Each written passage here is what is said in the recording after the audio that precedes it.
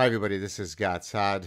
Returned a few days ago from a major media tour to promote my book, which came out a week ago, The Sad Truth About Happiness, 8 Secrets for Leading the Good Life. Please consider ordering it ASAP. It's doing so far very well. It's a very positive, very uplifting book. I think you'd really enjoy it. In any case, I wasn't going to comment today about this because, I'm immersed in all things happiness, but departures from reason and common sense and reality is a pathway to unhappiness, so I can't help but comment. This is about a clip from astrophysicist Neil deGrasse Tyson, who is obviously way smarter than most of us because, he's an astrophysicist who's not really published anything, but, he just speaks in a way that clearly shows that he's smarter than the rest of us plebs, the great unwashed, the rubes. And so I'm going to play his clip, and then I'm going to show you how I fully agree with his theory that gender is on a spectrum. So unlike what I've been taught through evolutionary psychology and through Darwin, that there are two phenotypes in the human species, male and female, and we're a sexually reproducing species, astrophysicist Neil deGrasse Tyson knows that gender is on a spectrum. So first, enjoy the clip, and then I'll come back. Apparently, the XXXY chromosomes are insufficient because when we wake up in the morning, we exaggerate whatever feature we want to portray the gender of our choice. Either the one you're assigned, the one you choose to be, whatever it is. And so now, so now just to tie a bow on this, I say to you, somewhere I think I read that the United States was a land where we have the pursuit of happiness. Yes. Suppose no matter my chromosomes, today I feel 80% female, 20% male. I'm gonna put on makeup. I'm gonna do that. Tomorrow I might feel 80% male. I'll remove the makeup and I'll wear a muscle shirt. Why do you care? Yeah.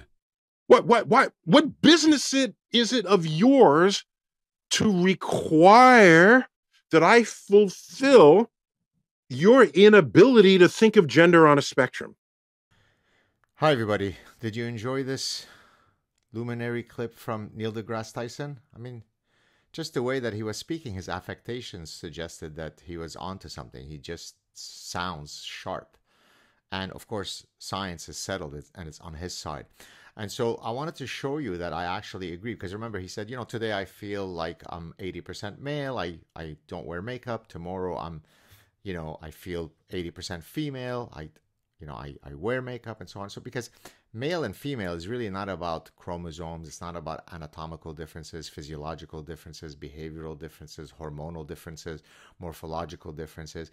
It's not the 117 billion people that have existed throughout humanity and that exactly knew what male and female were corrected when Neil deGrasse Tyson, that's why he's a physicist. He works on a different plane, just like his brain has been lost in a black hole. And so what I thought I would do is show you how right now I'm 100% male. Okay? You see it? Now watch this. No, this is not this one. I'm going to wear this one. This is,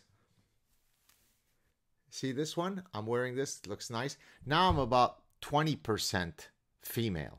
Okay? Because this is sexy. It's aposematic coloring. I'm demonstrating that I am ideologically fierce with my hair coloring, but that's only about 20% female. Now this one is pink, and we know that pink is female. We know that from science. And so therefore, just like my guru Neil deGrasse Tyson, you could see now I'm moving. I'm 40% female. You see the difference? You see how I'm moving? I started off as the epitome of manhood. Then I wore the green wig, short hair, which shows that I'm, yes, I'm a woman, but not fully woman because I don't have long hair.